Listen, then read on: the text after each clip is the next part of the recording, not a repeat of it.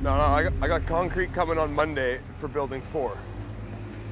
No, on Tuesday I got drywall coming for building 6 and building 8. So They must have hit the power line.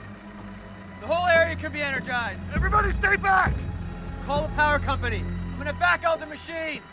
Okay.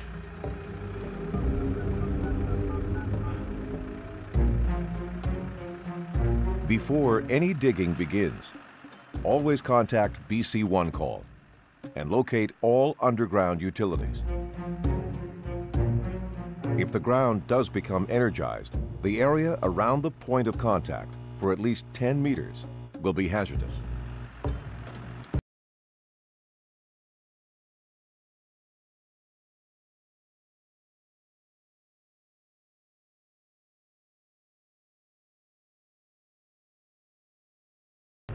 If you do make contact with a power line and can safely move your machine out of contact, do so. For more information on working near underground utilities, go to WorkSafeBC.com or bchydro.com/besafe.